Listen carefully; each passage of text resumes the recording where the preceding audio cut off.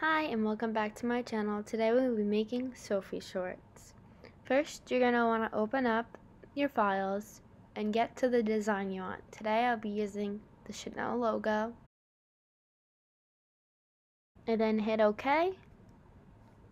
And I size it how I want to size it. Here it's a little small, so I'm making it a tiny bit bigger since it will be the main focal point on these shorts. You're then going to want to mirror your image, which you hit object and then you hit mirror. You flip horizontally, but honestly I didn't really have to do it for this since it was the same design either way. You're then going to want to trace your image, so you're going to hit trace and you're going to take the little arrow and kind of just cover the whole design. Here I kind of messed up, but you're then going to make sure that you have the right paper. I was using glitter paper for this one, so I was hitting heat transfer and then glitter. After you set the paper, you then want to go and look at your blade. For this, I'm using an auto blade. I'm going to use a ratchet blade, because it needs to cut a little bit deeper. I then open my device and I turn it on. You're then going to want to put your USB into the computer if your device is not wireless.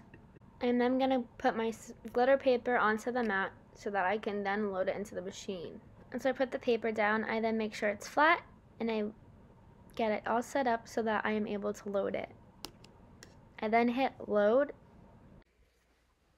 After I hit load, I am then going to send the design to my device. I send it as it is, and then I wait for the machine to start cutting. As the machine cuts, I wait.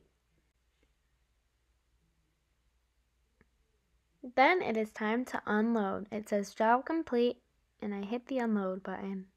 I then begin peeling my paper, as I want to be able to get the design off thoroughly and carefully so I do not rip anything. Here I am peeling and peeling away until I get to the end of the design. After peeling, I then turn on my iron so that it is nice and warm and ready for me to go. I then go and I place my design where I want it to be on the shorts. Since it's the focal point, I want it to be on the left side.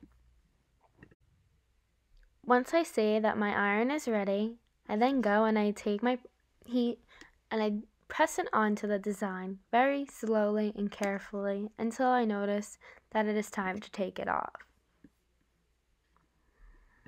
Once it's taken enough heat, I then carefully start peeling the transfer paper away from the design.